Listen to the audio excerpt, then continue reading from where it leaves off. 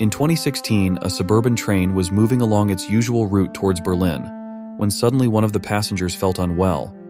Unfortunately, it was not possible to save him, and the 37-year-old man passed away due to heart failure.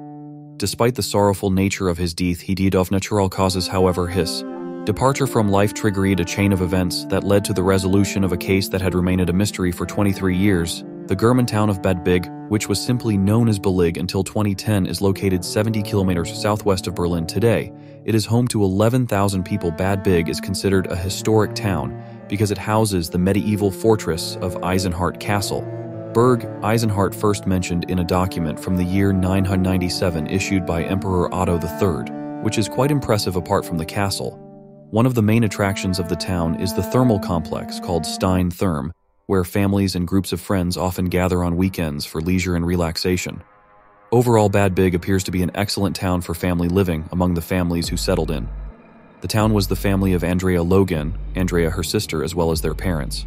Rosemary and Freddie lived on the outskirts of the city in a new residential complex. Andrea was born on January 6, 1977, and by 1993 had grown into an attractive 16-year-old girl. Andrea was in the 11th grade and eagerly awaited finishing school as one of the top students in her class. She felt confident about her future studies at the university.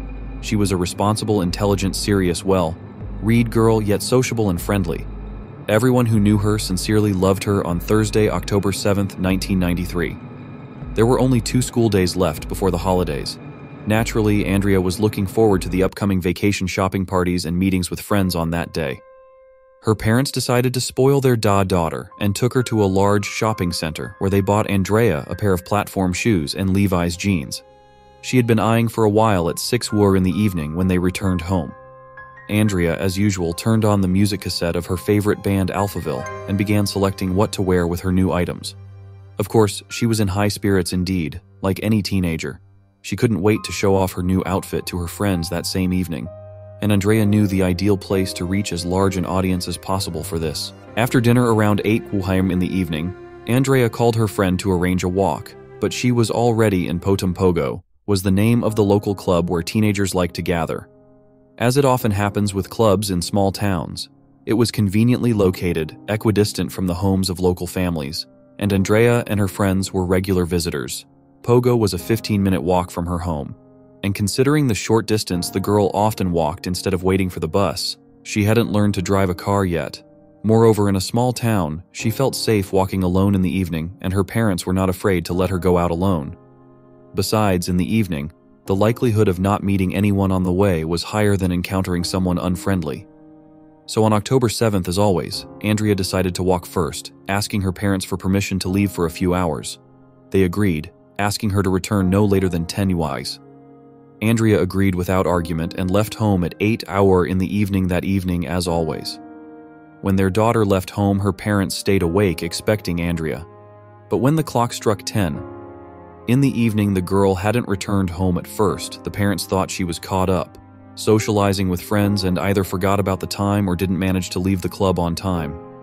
They waited a little longer, constantly peeking out the window, hoping to catch a glimpse of their daughter. An hour passed, then a second, but it grew later, and Rosemary and Freddie became increasingly worried. What troubled them particularly was that Andrea was one of the best students in her class, which meant she knew she had to go to school the next day. Therefore, it seemed unlikely for her to intentionally stay out late. It was completely out of character for her, because she was a very responsible girl who always came home on time and listened to her parents complicating matters. Was the fact that in 1993, teenagers didn't have mobile phones. Andrea couldn't write or call her parents if she was delayed, and they couldn't find out her whereabouts by 12:30, unable to contain their worry. The parents began calling her friends, hoping that perhaps she stayed the night at one of their places, as they were closer, but of course, that wasn't the case. No one knew where she was at 1 in the morning. Driven mad by worry, her father, Freddie, decided to look for her himself. He drove several times along the road she should have taken to the club, went through other more remote streets, but he couldn't find his daughter shortly before 4 in the morning. He went to the police station and reported his daughter missing. He probably hoped that the police would act immediately because several hours had passed since she was supposed to return home, but he was mistaken. Officers believed it was too early to take any action. Although this was extremely upsetting and disappointing for the girl's parents. Those were the rules. The police often receive reports of missing persons, especially when it involves a teenager, and they prefer to wait a day before taking action because teenagers usually return on their own the next morning. On the other hand, how many reports of missing teenagers could the police get in a town of 11,000 people? Besides, Andrea wasn't a problematic teenager. She had no reason to run away, no conflicts at home or with friends. Andrea was a happy girl who had just returned from shopping. The holidays were near and she was allowed to hang out and enjoy her youth with friends. Her parents were convinced that Andrea wouldn't have run away, but the fact remained for Rosemary and Freddie. This must have been a real nightmare, sitting at home unable to rest, fearing for their daughter's life, constantly imagining scenarios of what might have happened to her, knowing that nobody was even looking for her on the following day. January 8th. Andrea's mother, Rosemary, also attempted to search for her daughter independently. It's understandable that waiting for the police to take action might have been a real torment. She walked through the town center and along the path Andrea was supposed to take, about 100 met from the Pogo Club. She noticed a wooded area. Interestingly, this plot belonged to the grandfather of Andrea's former boyfriend, a boy a little older than her, from whom she had parted ways just a few weeks before her disappearance. While exploring this area, the girl's mother stumbled upon a hut where she found a mattress and a hand towel lying around at that moment, surrounded by trees and hearing only the barking of dogs. She suddenly felt very uncomfortable, almost physically, sensing that something was amiss. Suspicion crept into her mind that Andrea's former boyfriend might have something to do with her disappearance, and she would continue to believe this for a long time, convinced that detectives should inspect this area. She reported it to the police, but once again, they did nothing. They explained that they didn't see any reason or concrete evidence to investigate this territory. It was unclear where the evidence could have come from if they hadn't started their work yet. Perhaps they should have looked for clues in the hut. Nevertheless, they clarified to Rosemary that they didn't have a warrant, meaning they couldn't leave Algo there. Only a week after the teenager's disappearance did the police finally begin their work. Law enforcement checked hospitals and transportation, leaving Bad Belzig, the place where Andrea could have departed, from helicopters. Flew over the forests of the town for several days, while ground search teams, including dog handlers, scoured the area. Dog handlers searched the route between the girl's home and Pogo and examined the surrounding areas to precisely establish Andrea's last actions. Detectives interviewed all possible witnesses, everyone present at Pogo on that evening. However, it proved quite challenging as the police had waited for an entire week, and teenagers frequented Pogo every day. They were now confused about the specific day and couldn't accurately confirm if they had seen Andrea at the club on October 7th. Fortunately, after speaking with 21-year-old Ivan Eskin, a club employee, they were able to confirm that Andrea was there on the 7th. Yvonne remembered seeing Andrea standing outside the club. While she couldn't recall the exact time, it was definitely before 10 p.m. because Pogo closes at 10 p.m. Other witnesses remembered seeing Andrea walking along a dark road towards the club. Another witness reported seeing her talking to two boys. The police questioned 13-year-old Robin and 14-year-old David, who confirmed exchanging a few words with Andrea as she was returning from the club, after which she went home while the boys went in the opposite direction. The police began to suspect that Andrea might have taken an isolated narrow path that would have been plunged into complete darkness. At that late hour, the locals referred to this path as the Lover's Path, located between the homes of two families, which would have allowed the girl to reach home much faster than the main road. However, the police could never confirm whether she indeed took the Lover's Path because neither the canine units nor the forensic experts found any evidence supporting this theory. Nonetheless, this secret path was often used by teenagers returning from the club to attract more attention to the case. Andrea's photo was shown on television, and a reward of 10,000 marks was offered for information that could help find her. The police asked anyone who could assist them in bringing the girl back home safely to contact them. They received over 250 reports stating that Andrea Lohagen had been seen in various countries around the world: Turkey, Greece, Luxembourg, Switzerland, and Spain. However, despite the police's efforts to investigate each lead, none of them led to any breakthroughs. Eventually, the police admitted defeat as they had nothing to work with, and the investigation came to a standstill. The case remained unsolved, and Andrea Lohagen was no longer sought after by anyone other than her family. 7 years later, on July 9, 2000, A local resident was enjoying her morning coffee on a beautiful day when she saw Josie, her landlord's dog, joyfully playing with something resembling a soccer ball. However, upon closer inspection, the woman realized that it wasn't a ball but a human skull. She hurriedly called the police soon. Frank Friedrich, the woman's landlord, arrived unexpectedly. He claimed that he had already seen the skull, took it from the dog, and hid it before leaving to celebrate his parents' birthday. Upon returning home to address the matter, the police were already there. The man explained his peculiar behavior by stating that he knew that during World War II, prisoners of war were held in that area, so he assumed the skull was quite old, therefore he hid it. Intending to deal with it later when the police inspected the area, where the skull, presumably that of Andrea, was found by the dog, it turned out to be the very same location warned about by Andrea's mother, just 10 meters behind the lover's path and 100 meters from Pogo, inside a long abandoned cabin behind a weathered door, simply leaning against the wall. The police found the rest of the skeleton. Thus, if the killer attempted to hide the body, they hadn't put in much effort.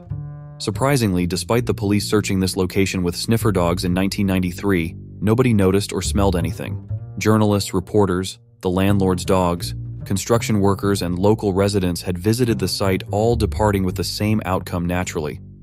The locals, convinced the remains belonged to Andrea, were furious at how the police handled the investigation. The police defended their actions, stating they had investigated the area only a week after the girl's disappearance. Supposedly, they had acted very promptly since the police are obligated to search for a missing person, only if there are suspicions of a crime, or several weeks after the disappearance regardless. The remains were sent to a laboratory, confirming they indeed belonged to Andrea. DNA comparison was unnecessary, as the victim's dental records matched the teeth in the skull. Although the girl's remains were found, the forensic expert couldn't determine how she was killed or what happened before her death, as only the skeleton remained. However, he noted a head injury on the skull. Notably, Andrea was found not where the murder occurred. Her clothing wasn't found in the cabin. Even her watch and favorite ring were missing to this day. It remains unknown whether this implies the victim was assaulted, causing her clothes to be removed, or if they were taken to conceal evidence. If the latter is true, the perpetrator's actions seemed senseless. Because the body wasn't even hidden, with the discovery of the remains, the case was reopened. But it was now a murder investigation for Andrea Lohagen at this point. Both the police and the townspeople questioned what the motive for the murder could have been. They were especially troubled by the fact that the lover's path near where the body was found was only known to a limited number of locals, suggesting the killer lived in Bad Belzig and possibly was still among them. However, despite this breakthrough and a reward of $5,000 for any information, the police still lacked substantial leads, leaving the case unsolved for many years. Everything changed in the summer of 2016 when an unknown woman called the police claiming she precisely knew who killed Andrea Lohagen. Her friend, 37-year-old David. He was one of the two boys who had met Andrea on her way from Pogo at the time of Andrea's disappearance. David was 14 years old as an adult. David was a loner who enjoyed solitude, struggled to hold the job due to alcohol and substance abuse issues, and this lifestyle undoubtedly led to health problems. The woman who called the police explained that the reason she decided to share this information was that David had died in the same year, 2016. He was on a train to Berlin when he suddenly fell ill and passed away due to natural causes. It is unknown how long this woman had been holding on to this information. David left no other confessions. The only evidence hinting at his guilty conscience was a dark post on a social media platform. In the photo, a man wearing a shirt with the inscription "Wanted" is seen holding a small child underneath the image. He wrote, "You can do the right thing 1,000 times, but make one mistake and you're worthless." The police tried to learn from David's mother what she knew about the matter, perhaps if her son had confessed to her about the crime. However, she was reluctant to speak with the officers. After all, she still lived in the same town where Andrea went missing and where her family resided. Eventually, she admitted that her son had told her they and a friend had planned to rob Andrea, but everything went wrong and Andrea was killed. That was all she knew. The woman who called the police added that at the time of David's murder, he wasn't alone. He was with his then 13-year-old friend Robin in 2016. 36-year-old Robin lived in Tyrol, Austria with his wife and 2 children, worked on a dairy farm, was very quiet, friendly, and spent evenings at home. He was so secretive that his colleagues only learned about his wedding after he decided to change his surname following the marriage. Robin was questioned on October 27, 2016. But since he was 13 years old at the time of the crime, he was questioned only as a witness. Not a suspect, law enforcement couldn't imprison him, even if he confessed to the crime, as he was below the age of criminal responsibility, at 13, of course. This doesn't seem right. If you understand how to take someone's life, you should be punished in some way during the conversation. Robin didn't deny David's involvement in the crime, but asked for the opportunity to discuss his own participation after speaking with his family. He was allowed to go home and was given a new date to return to the station for further questioning. However, police soon realized that Robin's desire to talk to his family wasn't the real reason for refusing to speak with them. It was merely an excuse to leave the station indeed, just a few hours after returning home. He left again, but before that, he left a farewell note for his wife. He put on hiking boots, got into the car, and headed towards Pending Mountain, located approximately 15 kilometers from his home. There he climbed the mountain and jumped from it 4 days later on November 4th. His body was found by a hunter in the note to his wife. He didn't explain anything, just bid farewell. The police chief later mentioned that when the detective spoke with Robin, they explained to him that he wouldn't face any problems, no prison sentence, they just wanted to know why he did it. They wanted Andrea's parents to get answers to the questions that had tormented them for so many years. But Robin decided otherwise. It was undoubtedly difficult for Andrea's parents to come to terms with his departure. With his departure, their last chance to find out the motive behind the murder disappeared. What happened just before Andrea's death, and how exactly she died, why they removed her clothes, and how long the girl remained alive also, where exactly everything happened. However, it's very interesting that the plot where the cabin was located belonged not only to Andrea's former boyfriend, but also to one of the boys' grandfathers. This is because Andrea's ex-boyfriend and Robin were cousins. David and Robin were troublesome teenagers. Well known throughout the town, they were often seen smoking or drinking alcohol. Soon they embarked on a series of burglaries, after which they served time in juvenile detention. So it couldn't be said that they were kids, whom no one could suspect of anything. But murder is something much more significant than breaking into someone's house and stealing valuable items. Detectives spoke with the boys soon after they, as later revealed, killed Andrea. At that time, they were not suspected of anything, they were just witnesses. But one can't help but wonder, if you're 13 or 14 years old and you've just committed murder, how composed will you be when the police come questioning you? The detective who interacted with them in 1993 recalls that they were calm and rational. However, they asked various strange questions like what it's like to be in juvenile detention as a murderer. Additionally, when the detective went to one of the boys' homes, he saw a cassette with inappropriate films on the table. Moreover, when he asked each of the boys to clarify where they met Andrea and which road they took afterward, their statements differed. Nevertheless, the oddities in the boys' behavior and the discrepancies in their statements were not sufficient to accuse them of anything. Certainly, there are many cases where investigators did not hesitate to pressure teenagers and interrogate them for hours on end in pursuit of a confession. But not in this case. Perhaps the police didn't want to interrogate and pressure David and Robin for long, considering their age. Although the police officially closed the case, Andrea's parents are not convinced. They suspect that a third person was involved in the murder. Freddie, the girl's father, couldn't believe that two young boys committed such a heinous crime without the help, guidance, or at least the influence of an adult or someone older than them. Rosemary and Freddie are convinced that they had assistance. Andrea's mother's intuition has proven right before. What if her intuition isn't wrong this time? It was a completely senseless and cruel murder. And even before the killer's death, they did not alleviate the suffering of the victim's parents. Shortly before Andrea's death, she wrote an essay titled, "The Tale of Happiness." Andrea narrated an encounter with an old man who told her, "I worry about you because you seem so sad." He promised to grant her 3 wishes. The first was a journey at 16, and the second was a happy future. Andrea, being prudent, didn't want to waste the third wish, explaining, "Who knows what will come after, as I am already happy, however pitiful in existence." The killers might lead, even if they remembered the crime they committed every day, they could move on. But for Andrea, who loved life so much, hers was taken away.